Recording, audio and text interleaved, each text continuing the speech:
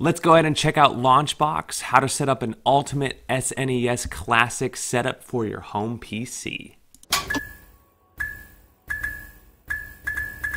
Go to launchbox-app.com or just search LaunchBox in your Google search. Go to the LaunchBox website. You should see a big download button here. Go ahead and click it. You do need to enter your email address, click download, and they will send you a download link within seconds in your inbox. Go ahead and download and install LaunchBox.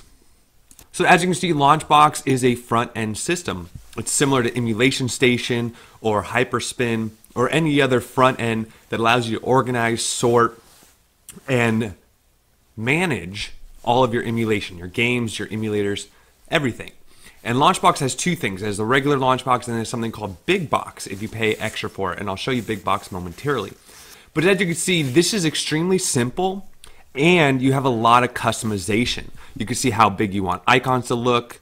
You could minimize, you can change it from box art to screenshots. You have many, many ways to customize the look and feel of your LaunchBox. We're not gonna really get into that for this tutorial. We're just gonna show you how to get your SNES up and running. So first thing you wanna do is go to Tools, Manage Emulators, and let's say we didn't have SNES. So I'm gonna go ahead and delete it and pretend we're gonna start again. So let's go ahead and add. Okay, once you get to add, a lot of them are pre-populated in here. One of the most popular ones for SNES is the SNES 9X. Now the great thing is it gives you a link here to just go and download it. Send you to the SNES 9X webpage. From here you can just go down to downloads, and then within downloads you should see a couple of different mirror websites. I just went to this one, for example, scroll all the way down, and I got the SNES 9X for Windows version 64-bit. All I did was I downloaded the zip file, and then I unzipped it into a folder on my desktop. Okay, you do have to unzip it with WinZip or 7-zip, and you will get a .exe for SNES 9X. Okay, once you've downloaded your SNES 9X, just go ahead and hit Browse here, and you just need to show LaunchBox where is your SNES 9X.exe file. For this tutorial, I did put it on my desktop, so I went to my desktop, I went to the new folder I created, there's my SNES 9X. Now you might have to click here and make sure you do all files, there it is, okay. You shouldn't need to do any more parameters or anything like that. You do want to go into associated platforms and go ahead and make it the default for SNES. Go ahead and press OK. And now I've installed SNES 9X. The next thing to do is add your ROMs to LaunchBox. To do that, I'm just going to go ahead and hit Import ROM Files. Next, I'm going to go ahead and add my files. What I'm doing here is I'm going to my Hyperspin build that I have. If you need the ROMs, you can get ROMs all over the internet. Unfortunately, I can't show you where exactly to get them. But for example, on this Hyperspin build, I have a lot of stuff already, so I can go down to Super Nintendo Entertainment System. I can go ahead and highlight all these ROMs, go ahead and press Open, and they should populate here. I'm going to go to Next. These are going to be, and then you could tell LaunchBox where you want them, what system it's for. It's going to be for the Super Nintendo Entertainment System, show default platforms. That'll populate these. Next, choose your emulator. I'm going to go ahead and run SNES 9X. Next, use their current location. I don't want to copy them again. Do you want them to search for your game information? Heck yeah, I don't want to do that myself.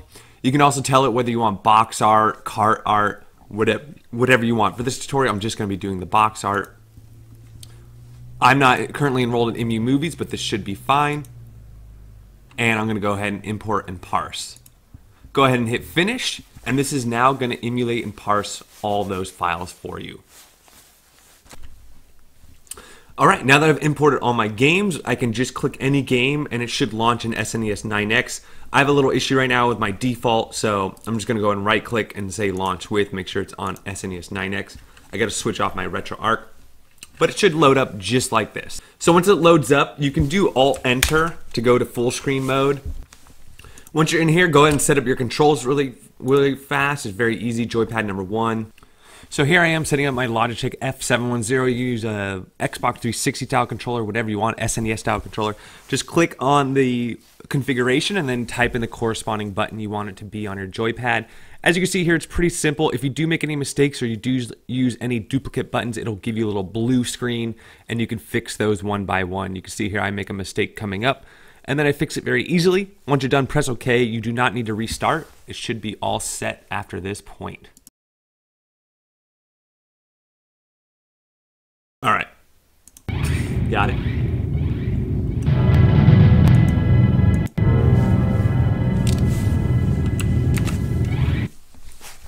All right, now my controller is configured. I'm now in the game. I'm using a Logitech F710 controller.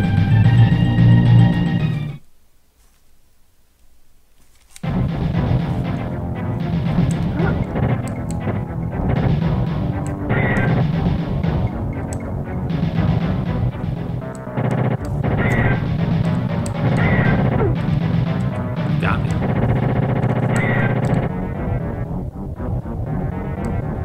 I'm doing so well with bullets here.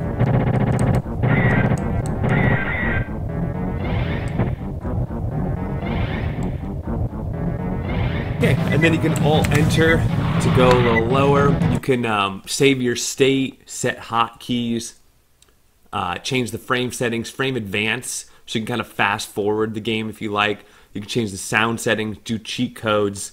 This emulator is very, very powerful. You can do a lot with it. And a simple exit, and let's say you want to play Aladdin instead. Launch Aladdin, and then all of a sudden you're Aladdin. The control should be saved from before. Alt enter gets you back into full screen mode.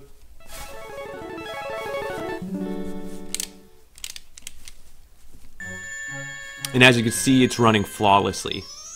You don't need much of a powerful computer for this all to run properly. I am on a powerful computer, but...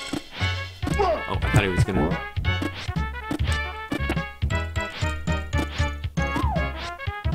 Oh.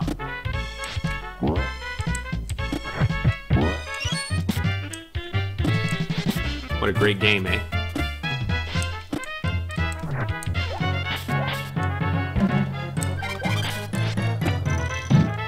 Got him. Come on, Apu, let's do this.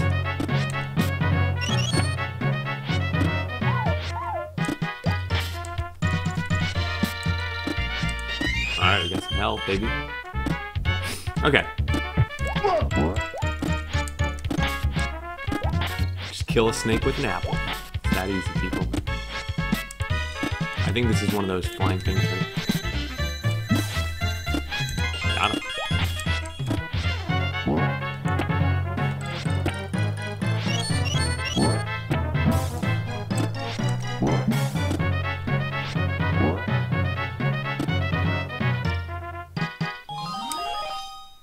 Yeah! Alright, I'll enter and we're out. The other thing I want to show you was big box mode. All you gotta do is you click this button. So in my consoles here, we got Atari, we got Nintendo 64, we got PlayStation, we got Super Nintendo. So within Super Nintendo, I'm using this theme right now. There's all sorts of themes. You could do box art, screenshots, all sorts of things. I can add the logos in. This is just a really quick, I just got this all loaded. Once you find the game you want, like Aero Fighters, I beat that yesterday. If anyone wants to check that out, just launch with SNES 9X. And there we go, people. We're back where we were. Remember, you can do Alt-Enter to go back to full screen mode. And here I am in full screen. You can edit the resolutions, all sorts of things once you're in the emulator using the SNES 9X. It's a great emulator, really good stuff. And as you see here, you know, it's working just great. Similar experience to the Pi. And here I am on my D-pad, rocking this game. I beat this game yesterday, by the way. If you want to see the entire game and the final boss, it's on my channel from the Card Crazy theme that I unveiled. Just showed you that it's available for download, basically. Okay, so there you have it. Let's get out of here. So you just click that. You can go ahead and or hit escape. That exits as well. And then here we are, back in Big Box. And then back to the SNES Classic folder. You got your Aladdin, your Alien vs. Predator. There's different transitions, all sorts of things. So this is LaunchBox. This is how you set up SNES 9X. Super cool to do with an old computer or a current computer. Have all your emulation, all your Steam games, everything in one place. Really cool stuff. Another thing LaunchBox did is they donated a ton of money for Black Friday, so good on them. It's a good company. I highly recommend you check out LaunchBox. And if you already have Hyperspin or something like that, this is a really easy transition. But even if you're starting from scratch and you're getting everything from the internet, you're downloading your ROMs, LaunchBox, all that stuff, as you saw, it maybe takes 10 to 15 minutes for everything to be set up, and you will not be regretful for that time you spent doing that. Not only is it easy and fun, but when you're done, you get to enjoy the fruits of your labor. So I hope you enjoyed this one. Don't forget to like, subscribe, and we'll catch you on the next one.